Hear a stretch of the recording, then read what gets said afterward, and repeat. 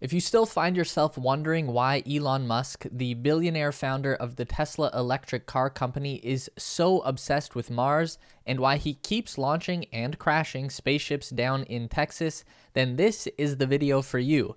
Today we are breaking down some details about Elon's mission to the Red Planet, so get in, loser, we're going to Mars. Hey Elonites, welcome to the Tesla Space, where we share the latest news, rumors, and insights into all things Tesla, SpaceX, and Elon Musk. So, many people probably still don't know that Elon actually founded his SpaceX company long before he ever got involved with Tesla. We all know him as the electric car guy, but at his core, Elon is obsessed with space. This all started after he made his first fortune from selling his share of PayPal to eBay back in the early 2000s and gaining about $180 million. Elon made his first major investment into the idea of an aerospace company that would eventually land a greenhouse full of plants on the surface of Mars and thereby inspire the people of Earth to want to explore space again and return NASA to the kind of relevance they saw back in the 1960s race to the moon. As with most things in life, it wasn't quite as simple as he first imagined, but SpaceX did end up going off on a side quest to make space transportation more affordable than anyone had ever thought possible. They invented the reusable rocket booster, and then they started building the largest ever network of telecommunication satellites to beam high-speed internet to the entire world. And as with any good video game, these tangents just serve to help you level up and conquer your main goal, which in this case still remains going to Mars. But Elon's idea has grown over the past 20 years from just landing a greenhouse and calling it a day to literally colonizing an entire new planet. The primary goal for Elon Musk and SpaceX is now to establish a human city of around 1 million people on the planet Mars within our lifetime. And when Elon was recently called out by Bernie Sanders for supposedly being a greedy rich man, Elon's comeback was simply to say, "I am accumulating resources to help make life multi-planetary and extend the light of consciousness to the stars." It's pretty trippy, right? But they've got a plan, and the self-landing rockets, the internet satellites, and the exploding spaceships are all pieces of the puzzle. If you're enjoying the video today, please remember to give it a thumbs up and leave us a comment. Subscribe if you're not already. That all really helps us to reach new people with our content. Now, bridging the gap between Earth and Mars is something we've pretty much figured out by now. We can fire a remote-controlled car from one planet to the other very successfully. But when we're talking about sending people, we have to think big. This can't just be Matt Damon kicking it on Mars, growing potatoes in a tent. We need to send a bunch of people and a ton of stuff all in one go. And to do that, we need a whole new type of spaceship. And that's where the Starship comes into play. Starship is the vehicle that is going to be able to not only carry people and supplies to Mars, but also bring them back to Earth again.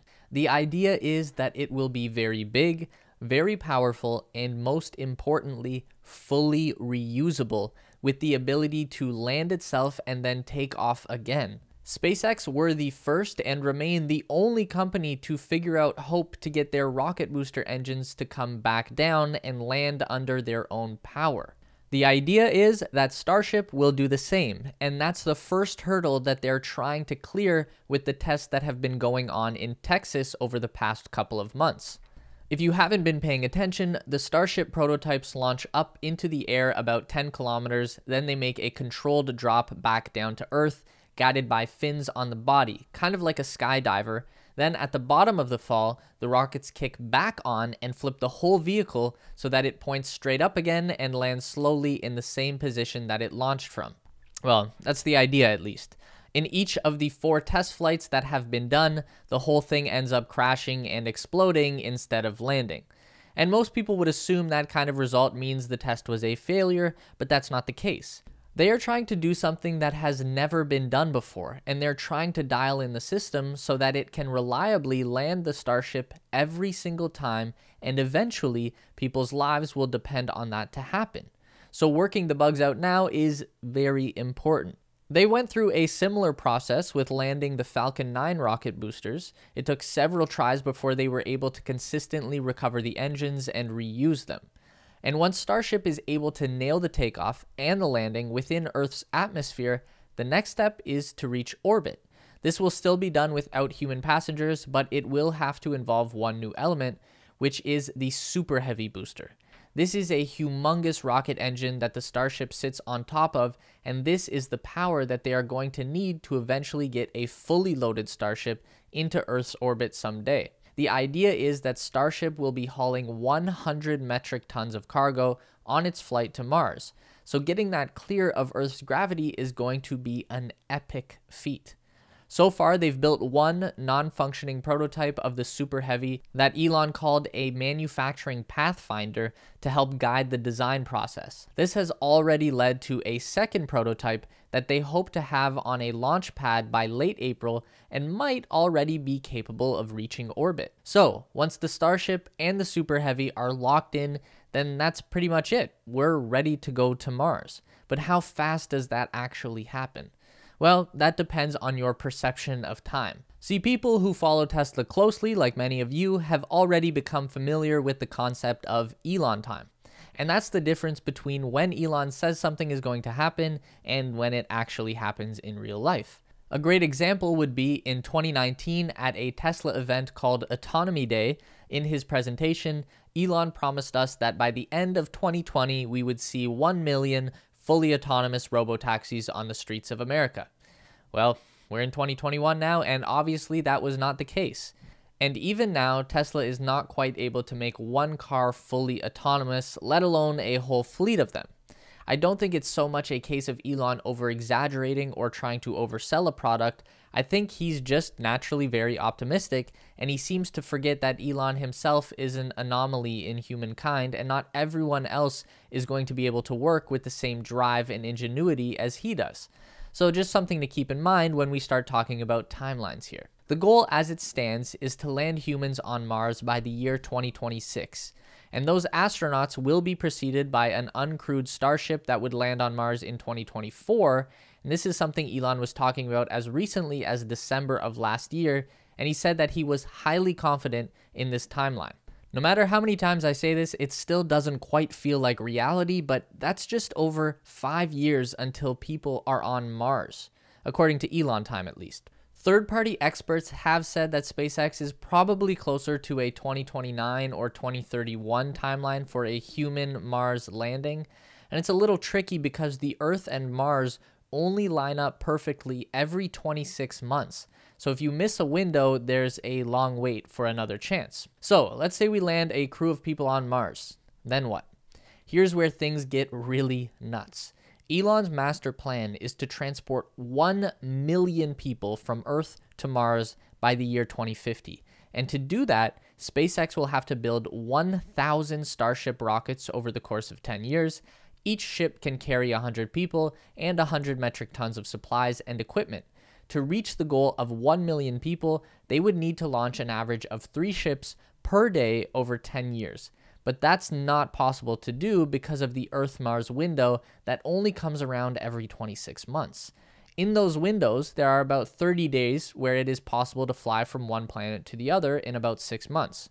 And Elon's plan to make the most of this situation is to actually have the entire fleet of 1,000 ships all waiting in orbit around the Earth and then gradually depart over the 30-day opening. So we would spend the 26 months launching ships into orbit where they would all hang out and wait for their chance to go to Mars. According to my feeble math skills, that would equal out to about 38 launches per month over the 26-month period.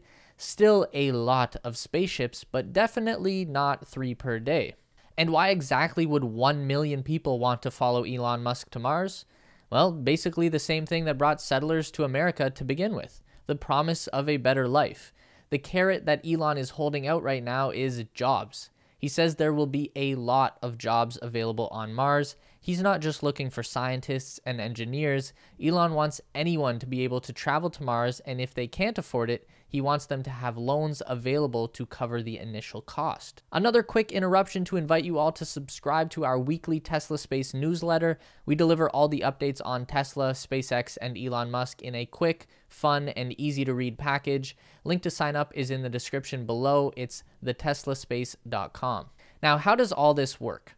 The basic procedure for a Mars flight starts with the Starship and the Super Heavy blasting off from Earth's surface. Once Starship reaches orbit, the Super Heavy detaches and returns to Earth. Elon says this booster won't come down easy like the Starship. He says that the Heavy will come down like a javelin and actually be caught by the launch tower.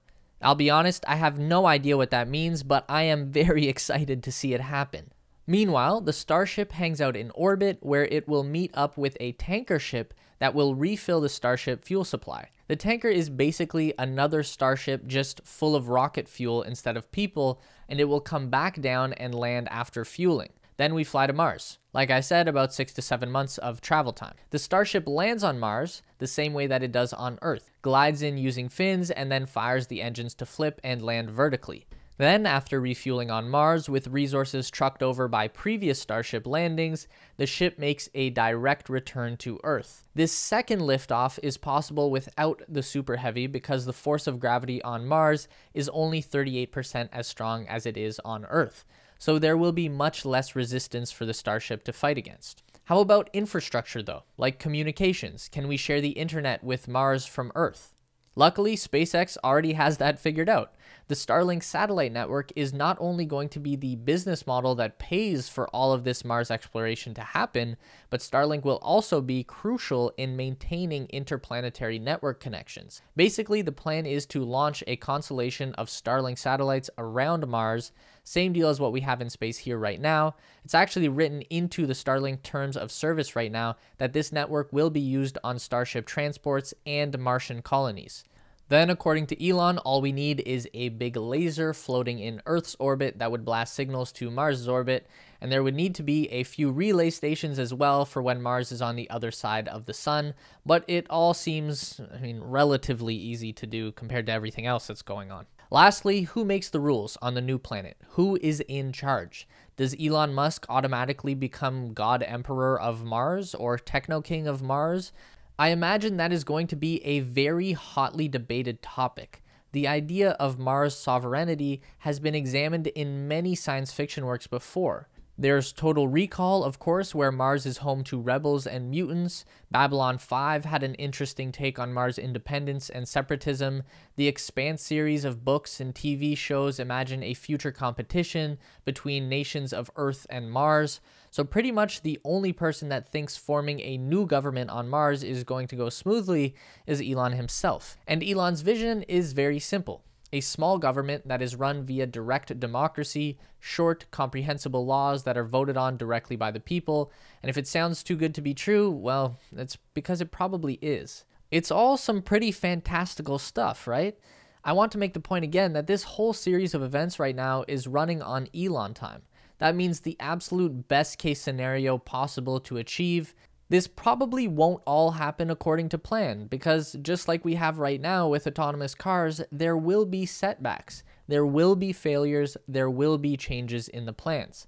But I think at this point, most experts can agree that the wheels for this are already set in motion, and the city on Mars is inevitable at this point.